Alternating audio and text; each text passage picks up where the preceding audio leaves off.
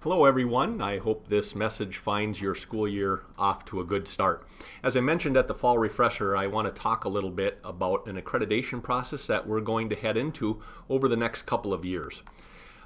We are right now in applicant status, and that means that through the Michigan Association of Intermediate School District Administrators, we have applied to become an applicant in the larger organization school improvement process for service districts.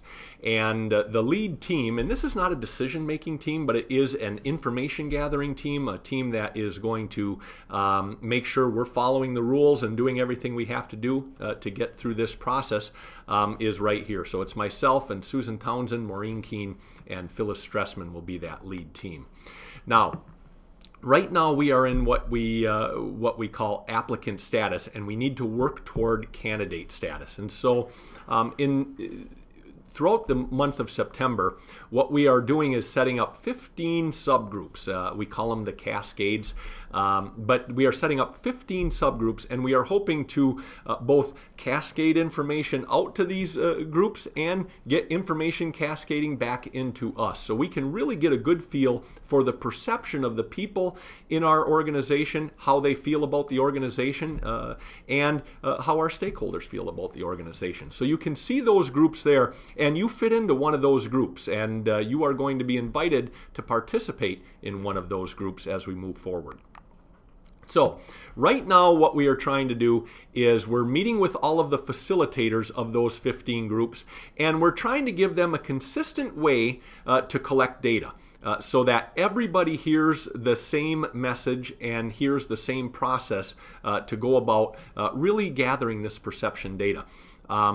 We will meet with the facilitators and walk through that to make sure it's consistent, and then they will set up meetings with all of you to work their way through a tool to measure readiness. And all this is it's a group of standards that they walk you through, and as a group you make a decision. Well, first as an individual you'll make a decision if you think the organization meets that standard or needs improvement on that standard, and then as a group you will talk about your individual feelings on those standards, and you will reach some kind of a consensus as a group on where you think we stand according to these advanced ed standards.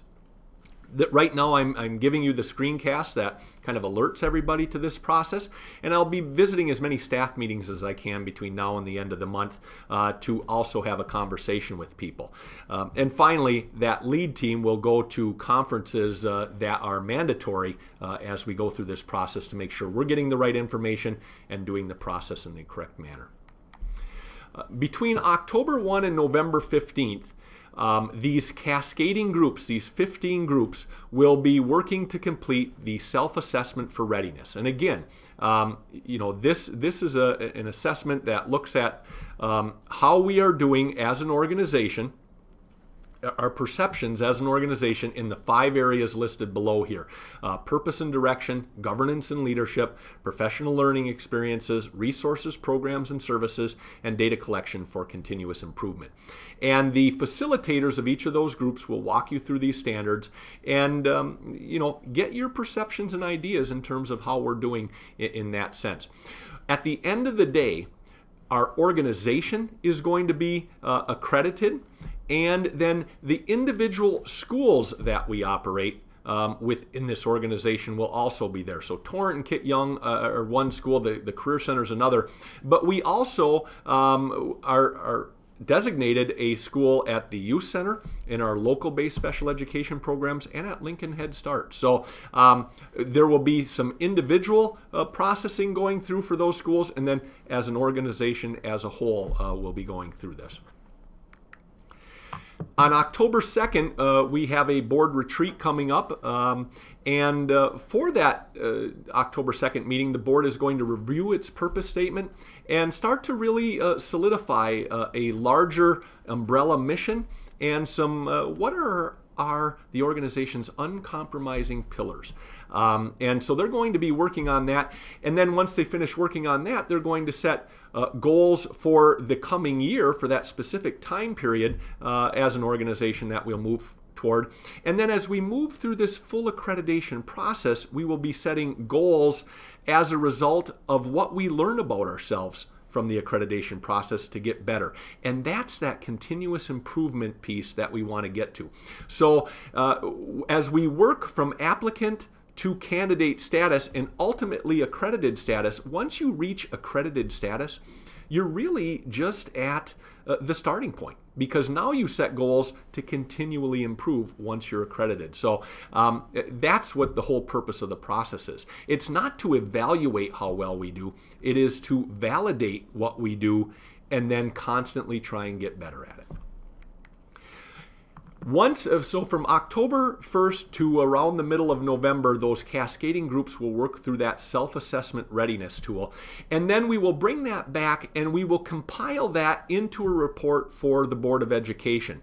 And at the December board meeting, the board will hear the perceptions that our staff and our stakeholders have in terms of our readiness to get into this process based on where we stand on those 5 areas that we talked about throughout this process.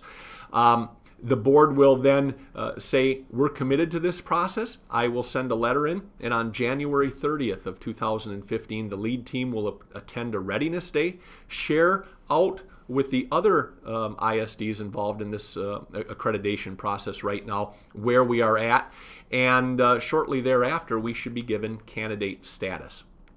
Once we are in candidate status, we will come back to those cascading groups and we will look at that same self-assessment tool that's a little bit more specific this time. And instead of just saying we think that we either meet it or we don't meet it, we will have to, as a group, we will have to document and score where we think we are with each of those standards in those 5 areas. And that'll take a little bit more time. In fact, we have about 2.5 years to work our way through that process, because you have to validate through data collection why you feel that the organization is at that particular point. Once we get that done, then we're prepared and ready for an external visit. And that visit will take place sometime between the spring of 2015 and June 2017. It will probably be, in the late in 2016 or early 2017 that visitation actually takes place. When that visitation does take place, it's interesting because they will, it's an out-of-state person.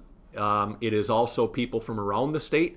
And again, they come in not to evaluate us. They come in to validate what we've learned about ourselves in these 5 quality standard areas. And you can see them listed there. They will basically tell, if we say, we're really good at this, and they say, well, that's funny because you don't have any evidence that says you're really good at this. That's the kind of work they're going to do with us.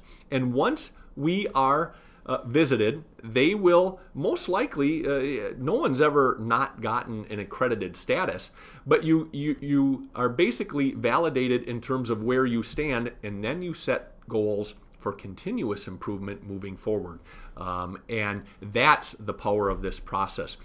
Learning where you're at, proving where you're at, and then setting goals to get better moving forward. So that is where we are at in terms of the overall process. I hope you will participate in this. We are going to have these cascading group meetings at a time when you can. It is not mandatory, although it is highly encouraged, because as an organization, I know we do a good job, but I also know we can do better. I can certainly do better. And that's the point of this process, is to make sure we continue to be the high-performing organization that we are. So thank you for your participation. Keep this logged so that you can refer back to it as we go through this process. And I hope you continue to have a great school year. Thank you.